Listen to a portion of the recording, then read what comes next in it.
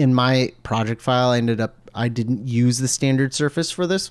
I ended up using the regular RS material. So I might just try and rebuild this shader real quick and see if I can get a better translucency look out of this. So I'm just going to stop the render and go back to the matte context, go and find my cloth. And I'm going to just alt drag the cloth to the right to create a copy of it. And I'm going to just call this cloth, what is this? The RS, like old RS material.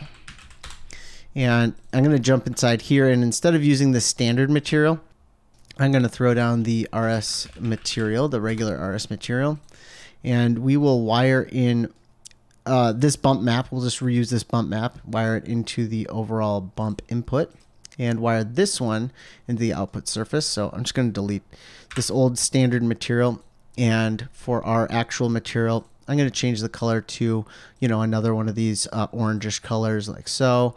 And then I'm going to turn on the backlighting and translucency and just kind of select another reddish color and increase the weight to something near 0.5 and see what that gets us. I know I do need to bring the reflection weight down and the roughness up. So let's bring the reflection weight to about 0.5, the roughness to about 0.5, and I'm not going to do anything else with any, refraction or anything like that.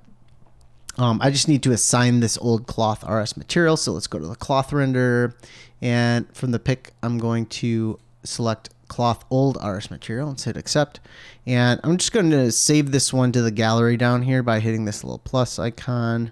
And let's just render this again. Still feeling a bit too red yet. Let's go and change the diffuse color. Let's make it a little bit more orange.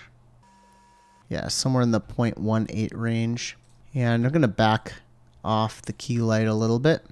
Something is still totally off with this render here, and I think that I just looked and I'm seeing that the color space I'm using on the normal map is sRGB. I don't want that. I want it to be raw. So if I change that to raw, and there, now the lighting seems way more reasonable for this. I'm starting to get those like wrinkles and all that stuff.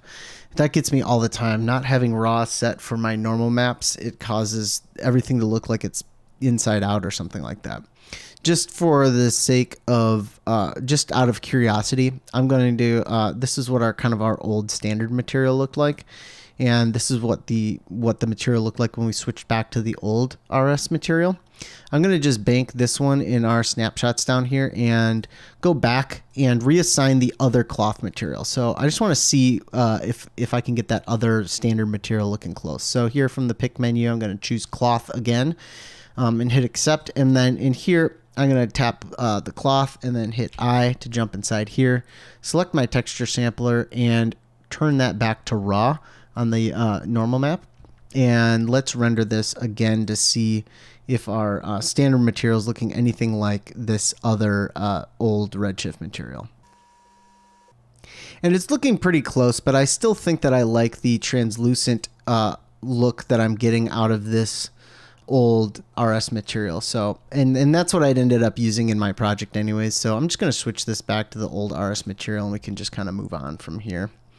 With this sort of look for the airbags.